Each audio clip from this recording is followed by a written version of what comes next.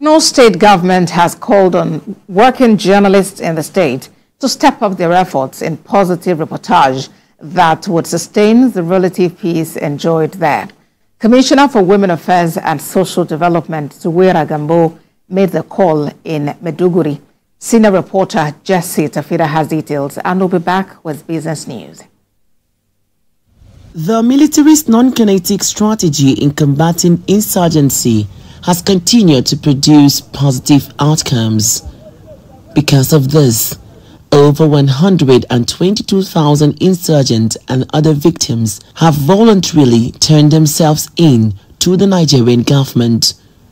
The topic of conversation is essential to their ongoing de-radicalization and reintegration efforts. Seated at this hall are newsmen, youth groups, and MDAs. They are here at the instance of the government to discuss on how best to ensure positive outcomes on the process. Reconciliation and reintegration are not just about bringing back those who have been displaced, who are affected by the conflict.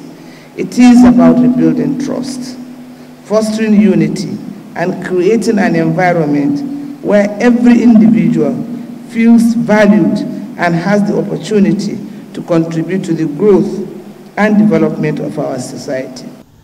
The government is of the view that if journalists and youth groups carry out adequate sensitization to the public on the importance of reintegration, the process will be easy and effective. As the fourth estate of the realm, the media has a critical role in shaping public opinion, promoting peace and narratives, and ensuring that the voices of the marginalized and the vulnerable are heard.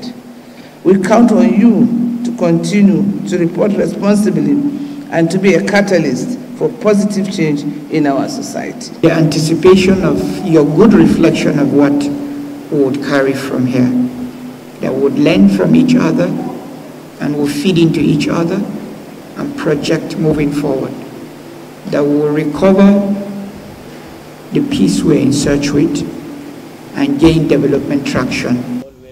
This one-day course on reintegration and reconciliation offers helpful strategies for bridging the knowledge gap between communities and former insurgents.